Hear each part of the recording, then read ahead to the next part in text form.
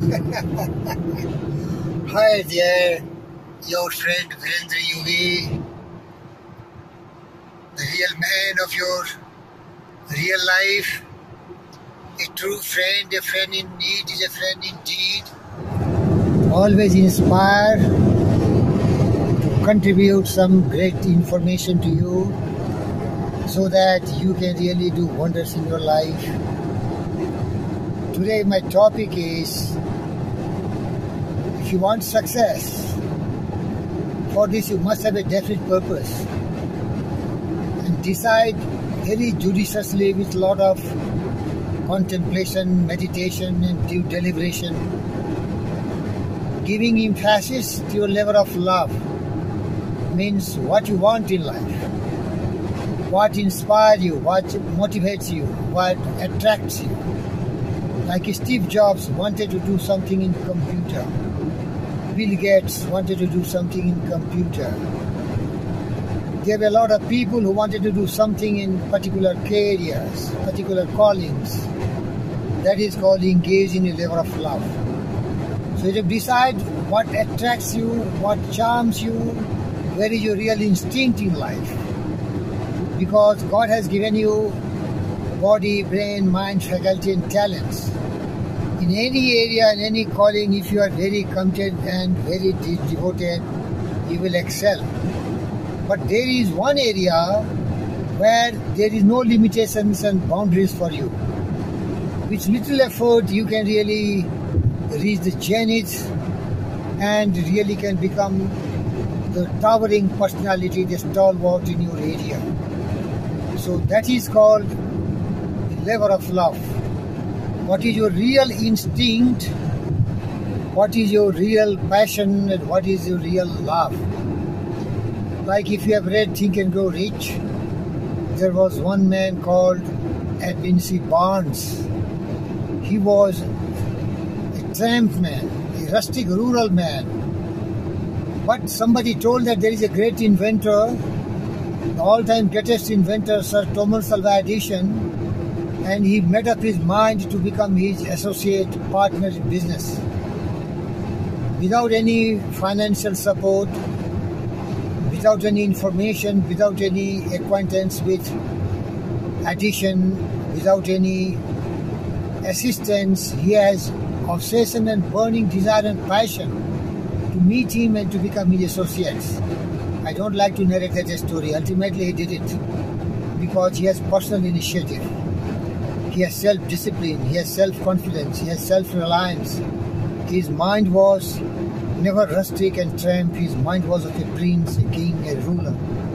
Because he believed everything is possible in life. He had tremendous capacity for applied faith. And little I tell you about him, when he came here and met Edison saw him from top to bottom and realized that he is fit for nothing, just he can be a good sweeper. And so he assigned him his task of sweeper. But he saw in his eyes something glittering, blazing, radiating, the refulgence, the resplendent, the confidence, the courage, the conviction, belief and faith, and the willpower. And he gave the opportunity to work in his organization. And ultimately the opportunity unfolded to him and he became one of the richest man and business associate, a partner of Edison. A famous story, invented by Edison, installed by Edwin C. Barnes. Whatever discovery, invention Edison was making, he was his marketing chief and he was selling his product. So what I mean to say, you should have not only a wish and hope, you should have a burning desire, a compulsion for you, a necessity for you. Without that you cannot breathe, you will suffocate and you will die. That obsession of your life, then you are bound to be successful. And you have to leave no stone unturned. You have to struggle hard, you have to struggle a lot. You will meet adversity, misfortune, injuries, reverses, tremendous determined opposition to resist your progress, because testing time is offered to everyone by nature. That is the biggest test of all time. Every great man, a successful person, is bound to pass through these kind of hurdles. And if he is a timid, coward, the easiest thing is that they will quit and they will start repenting, regretting all their decisions they have made, and then they become really a failed person because they quit, they give up, they stop trying. But I tell you have to strive, you have to seek, you have to find every possible means and ways to see that you are through and you are going to be the greatest personality on earth in your own areas. Nobody can stop you if you have that burning desire. You are bound to come flying colors. I know one person with whom I am also a Mastermind Alliance partner, and that person is Dr. Vandana Jha. Her husband, Dr. B.K. Chaudhary, wanted her daughter to be Steffi Graf and Boris Becker, but the child was called Vishnu Vishesh. So the child was not that much interested in tennis because they don't know what is the value of tennis. The two people, Dr. Vandana Jha and Dr. B.K. Chaudhary, are doctors from IIT Kharagpur. They saw there is much more charm in sports. They become overnight celebrity and they can really earn a lot of money, name, fame, fortune, love, everything at their footsteps. So they decided, they made a plunge. And Dr. Vandana Jha, incarnation of Napoleon the Great, a person with decision, a person with drive, commitment and passion, a person obsessed with hard work, took over the responsibility from Dr. B.K. Chaudhary. And the couple starts supporting. They spend all their earnings of the whole life. They sold their land also. They went to Barcelona, Spain in Sanchez Casal Tennis Academy. They spent everything what they had, their time, their money, everything. But unfortunately, what went wrong, Dr. B.K. Chaudhary didn't know. Something went wrong. The child became sick and got injury, ACL got torn, and multiple injuries started creeping in. And today the child is 23-year-old and there seems gloomy and darkness all around. One day the Dr. Vandana Jha, who had taken a lot of decisions, she quit the job in NMDC. She was general manager. She was earning something like more than 2 lakh rupees per month. She could be getting now 3 crores rupees if she retired deliberately after her superannuation. She sacrificed, she made decisions after decision. She stopped schooling of the child. She stopped practicing in India, went to Spain, Barcelona, Sanchez Casal Academy. She did everything within her limit of knowledge and information. And till now, child is nothing. But child has a lot of experience. And the child also started blaming Dr. B.K. Chaudhary because she thought the father was stupid.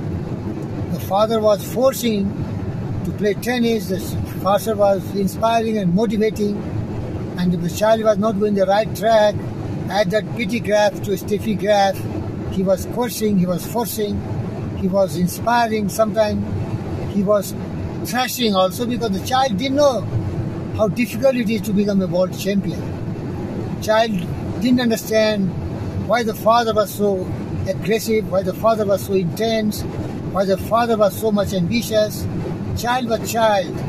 And even the mother, Dr. Vandana Jha, started supporting the child.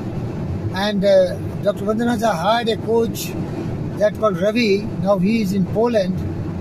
That guy also somehow could not inspire the child. Probably the child lost drive, dedication, passion, love, commitment. And today is in a different stage. But now the child has become serious. She has spent whole life in tennis. Now there is a great man called Bhanu Murthy. That man is trying to support financially because the couple has lost every penny, they have nothing. Honorable G.V. Krishna Reddy has sponsored the child for a few years. But when they shifted abroad, the station was changed, nothing was coming. My name, Dr. V.K. Chaudhary, is telling not to regret because Dr. Vandana Jha remembers some of the suggestions, opinions of a lot of great people. They were suggesting that both of you were from IIT Kharagpur. Why not put the child in engineering, medical sciences or some academics? Academia, foolish idiot. Academia, tradition, routine type, conformist.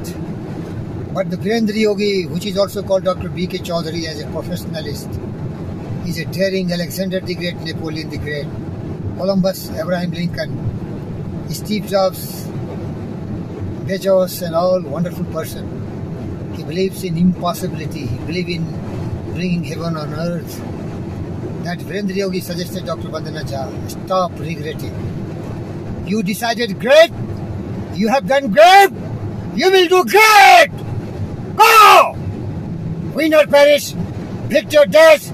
Do or die. Do what you have decided. Even to die, that is a real salvation for you. Regretting, repenting, losing your belief and confidence, trusting somebody else and others is degrading yourself. You will become what you want to be. You will be what you will to be. Be not impatient, delay, but wait. And as you understand, when His Spirit rises and commands, the gods are ready to obey. The human will that forces sin, the offspring of a deathless soul, can heave away to any goal. The walls of granite intervene. Here in the case of Dr. Vandana Jha and Vishnu says, there is nothing like, the death or life is not at a stay. It is just a matter of time.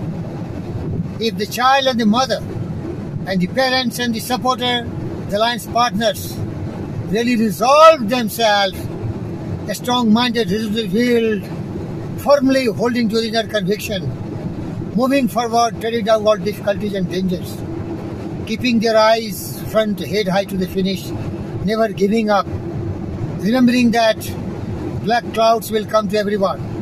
All the great men have to undergo all these kind of sorrow, suffering and grief. Running away will not help them. You have to fight the battle alone. Fight it, death! Things will change. God is not so unkind. He can test you to a limit, and once you have crossed the limit, He will come and work for you. God will come and work for you. He will do every work for you. Trust God. Trust yourself. Don't be timid. Don't regret. Don't repent. Cowardice, timidity will not help you. Just of a man he is fighting next. The greed that he daily sows, the way he stands on his feet and takes numerous bumps and blows. Such men will never be defeated. A man when driven against the wall, bruising brows and pale, is a man who will win, who will conquer, because he is not afraid to fail. Failures, defeats, they are temporary. They are temporary. If you persevere, persist, keep on keeping on, everything will unfold, favorable to you, congenial to you. That is the discovery of the greatest of the greats. Hold on your vision, hold on your purpose, hold your dream, your inner conviction, the ideals which have enthroned your heart, the purpose which is beating in your heart, and the prophecy which is reverberating in your conscience of the mind, that you are going to become, that you are already imagination of such situations, such circumstances you are creating in your mind, suggestion, things are falling in the right way. That's why my friend James Allen said, cherish your vision, cherish your ideal, cherish the music that stirs your heart, and the loveliness that drives in your mind. And if you are really true to it, and you are whole to it, then the universe will conspire and create every congenial circumstances favorable to you. The path to greatness, glory and success is not cakewalk. It is difficult and challenging. That's why the hearts by great men reached and kept were not attained by sudden flight, but they, while their companions slept, they were toiling up all in the night. Blood, toil, tears and sweat. Blood, toil, tears and sweat is the price, is the price. Are you ready to pay? Are you ready to pay the price? You will buy the whole universe. You have to pay the fitting price. You have never to lose your hope, your faith, your commitment, your daring determination. And if you can force your heart and your nerves and your sinew to serve your turn long after they're gone, so hold on, so hold on, so hold on. When there is nothing in you, when there is nothing in you except the will to say to them, hold on, hold on. We create conditions. We create circumstances. We write our destiny. We are the master of our fate, and we are the captain of our soul. We are great. We are Alexander the Great. We are Napoleon the Great. We are great. We believe in the power of the mind. We believe in the power of the desire with faith. We believe in the power of persistence, commitment, dedication, and willpower. And we also believe that quitting will not make us great. Giving up is timid, cowardice, conformist, can never become great. Regret will not help us. Don't be afraid of difficulties. Don't be afraid of any kind of misery, sorrow, and grief. If you love something, no sacrifice is too big. Don't listen to opinions of others. Have your own opinion about yourself, or opinion of your mastermind alliance partner. You are ready to go extra mile. You have the capacity for applied faith. You have to maintain a sound physical health.